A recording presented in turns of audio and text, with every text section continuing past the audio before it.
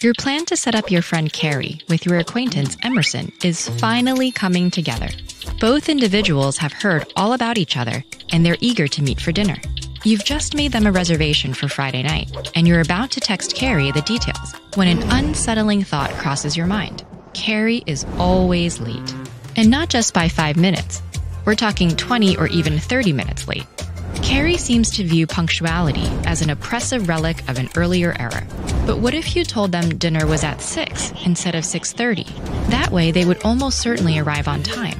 You really want this relationship to work, so should you lie? Take a moment to think, what would you do? Maybe you should lie. You think this new relationship could be great for Carey, and you don't want them to ruin it before it's even begun. Sure, Emerson may eventually learn about their chronic lateness, but if Carey shows up on time just this once, the relationship will at least have a chance to take root. Your lie would pave the way for a potentially happy relationship. And if taking an action will create a better outcome for everyone involved, that's normally a pretty good reason to take it. But isn't it morally wrong to lie? The absolutist position on lying, associated with German philosopher Immanuel Kant, holds that lying is always immoral, regardless of the circumstances. In other words, there's a moral rule which forbids lying, and that rule is absolute. You might think, though, that this stance overstates the moral importance of lying.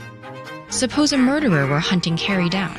If the killer asked you about Carey's whereabouts, it seems odd to say that you must tell the truth at the cost of your friend's life. From this perspective, absolutism seems too rigid. By contrast, utilitarian philosopher John Stuart Mill would say lying is wrong only when it leads to less happiness overall.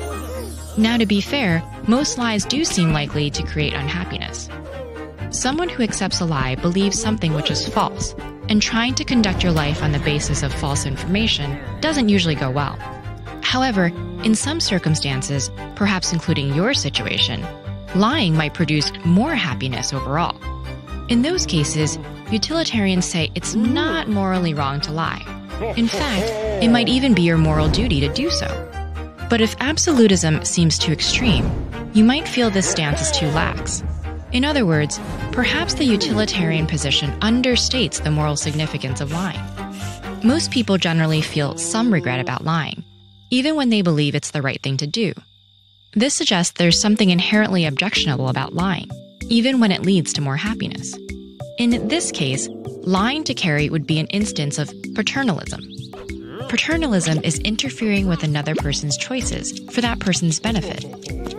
This might be fine if that person is a literal child, but it seems disrespectful to treat a peer paternalistically. Lying to Carey would mean taking away their opportunity to handle the situation as they see fit, based on their own beliefs and values. Trying to protect Carey from what you consider to be a bad choice would show a lack of respect for their autonomy. By extension, it might also be disrespectful towards Emerson, since you would be deliberately trying to give him a false impression of Carey's punctuality. So how do you weigh potential happiness against guaranteed disrespect? Followers of Kant would say treating others with respect is the heart of moral conduct, while followers of Mill would say nothing is more important than happiness. But other philosophers believe that such conflicts can only be resolved on a case-by-case basis, depending on various details and on the individuals involved. So what will you do in Carey's case?